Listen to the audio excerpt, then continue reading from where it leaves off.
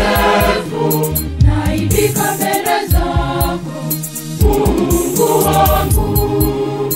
Mimi ni mwenye dhambi, mimi ni mkosefu, naibika mbele zako, Mungu wangu.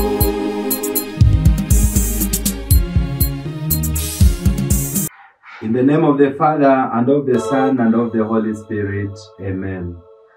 God, our most loving Father, you are holy, holy, holy. Help us today and all the days of our lives to understand how sin can really affect our lives, destroy our lives, and kill us completely. We ask this through Christ our Lord. Amen. In the name of the Father, and of the Son, and of the Holy Spirit. Amen. Yes, my dear friends, it is another chance, another opportunity that God has given us. And today, as we carry on with our series on sin, today we want to look at the consequences of sin. You know, whenever we commit sin, sin has got its consequences, the outcome. Whenever we do something wrong, we sin against God, the outcome is normally terrible. It's normally very, very bad.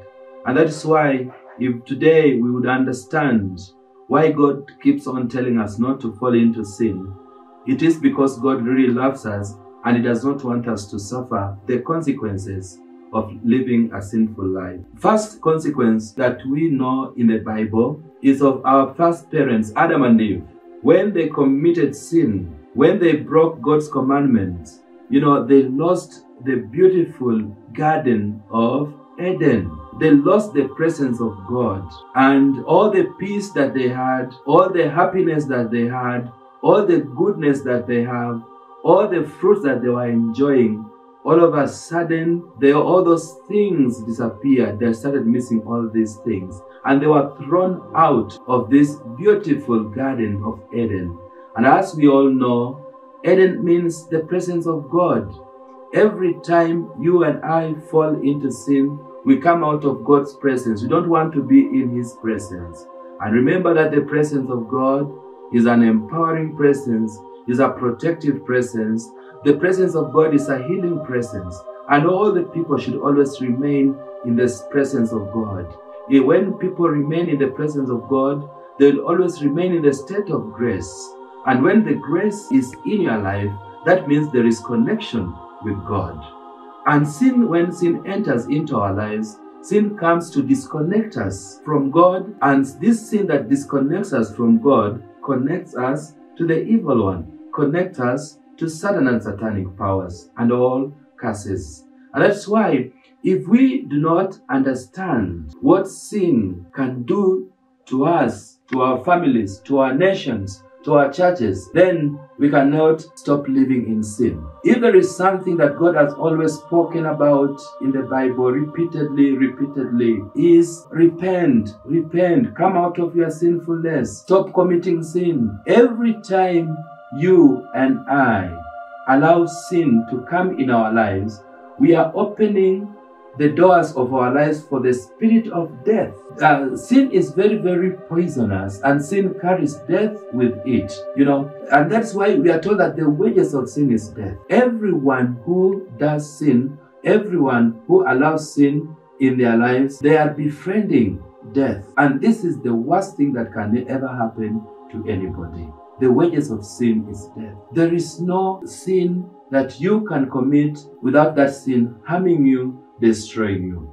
And that's why sometimes we keep on saying, you cannot break the commandments of God without breaking yourself. You cannot break the commandments of God without breaking your blessings. You cannot break the commandments of God without breaking your own life. Every time you break the commandments of God and live in a sinful way, you are breaking your own life, you are destroying your life, you are destroying your future, you are destroying sometimes even the blessings of your family. Because sin has got consequences. It goes in the coming generation. So what you do today affects not only you, it also affects your children. It affects the coming generation. And that is why if you do not understand how terrible sin is, you'll never walk out of sin. My dear people of God, when we look at the scriptures and look at the consequences of sin, one consequence of sin is when you pray or when you live in sin, you can never pray. And even if you pray, your prayers can never be answered by God, because it is written in Isaiah 59 verse 1 to 2 that the Lord's hands are not too short that he cannot save, nor his ears too dull that he cannot hear. It is your sins that has separated you from your God. It is because of your sins that God does not hear you when you try to pray, because sin has put a gulf between you and God, so that he does not hear you when you pray. If today you are a Christian and you want to pray, sin and prayer don't go together. Every time you pray in the state of sin, your prayers can never be answered by God. When you look at Isaiah 57 from the 19th and 21st verse, it says, "Let peace be everywhere, for those who are far and those who are here." And God is saying that there is no peace for sinners. There is no safety for sinners. So anybody who commits sin can never have peace. Anybody who lives in sin is not safe. And the Bible is very, very clear. There is no safety for sinners. There is no safety for sinners. And one serious thing that we are told in the letter of St. Paul to the Galatians, chapter 5, verse 17 to 21. One of the things that sin does to you, to me, those who commit adultery, those who are drunkards, those who cause divisions, those who live in sin, can never have eternal life. Eternal life, that means heavenly life, living forever. Sin shortens your life.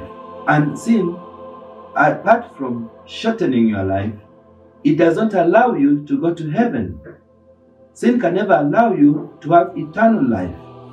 Sin cannot allow you to live forever in heaven with Jesus, with God the Father and the Holy Spirit. And if there is something that sin does to people, apart from sin killing us, sin takes people to hell, where there is fire. And remember, God did not create hell for human beings. Hell was created for Satan. Hell was created for demons. And those who have refused to live the kind of life that God wants, now they'll have the same fate with Satan.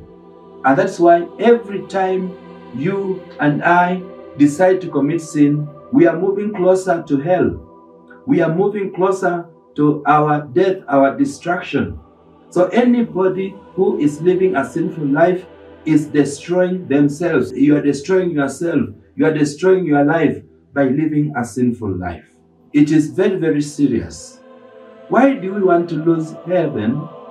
Why do we want to go to hell? And we are Christians. We are called to love God. We are called to worship God. We are called to do the will of God.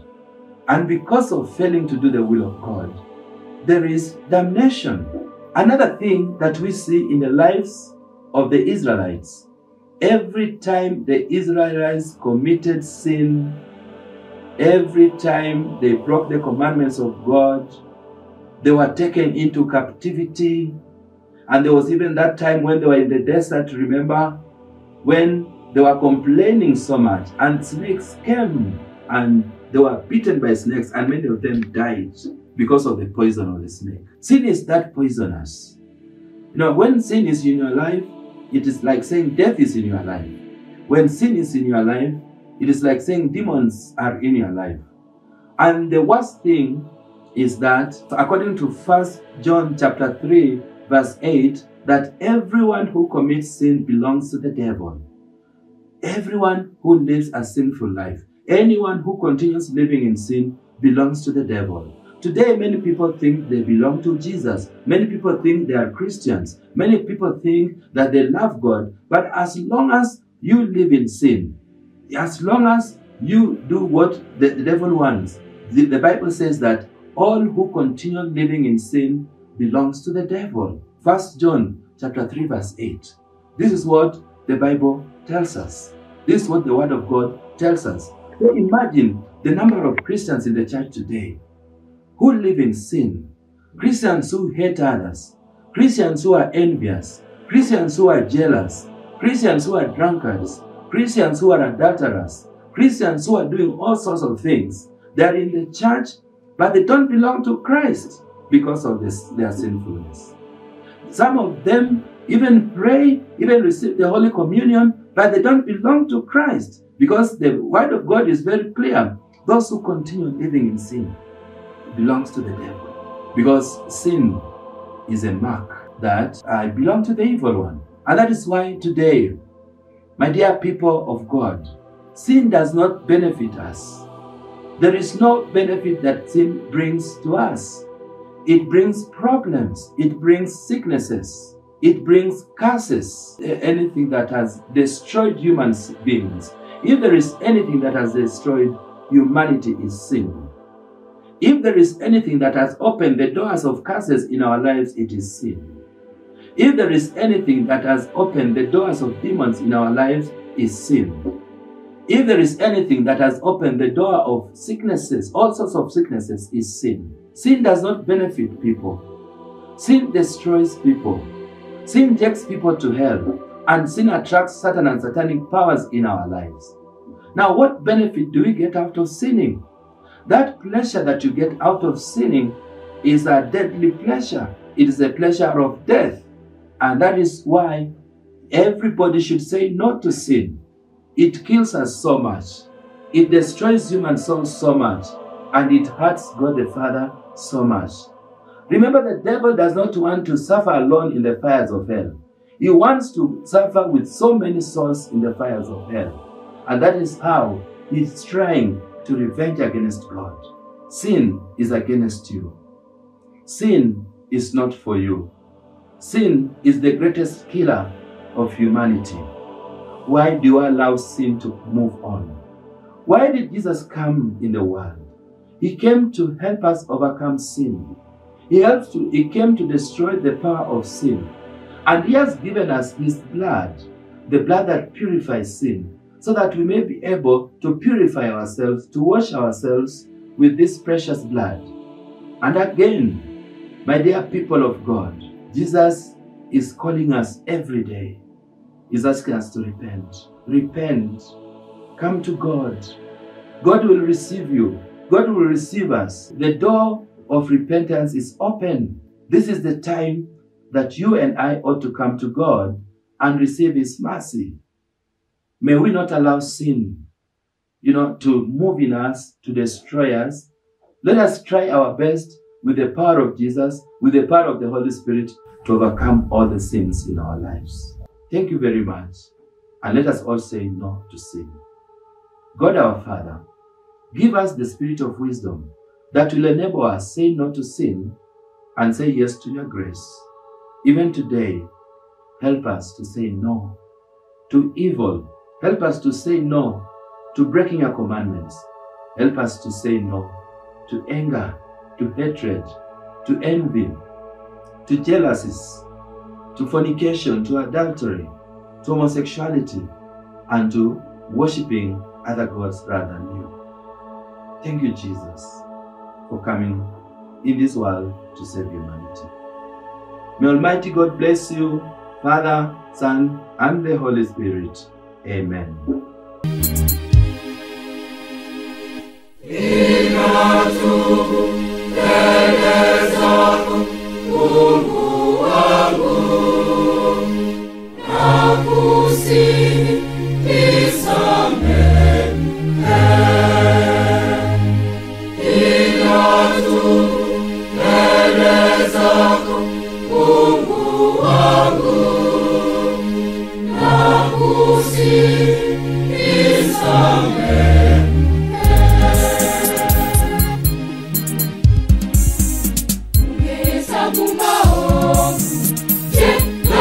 Simama, tuhurumie Bwana, utusamehe. Ungehesabu maovu, je, nani angesimama?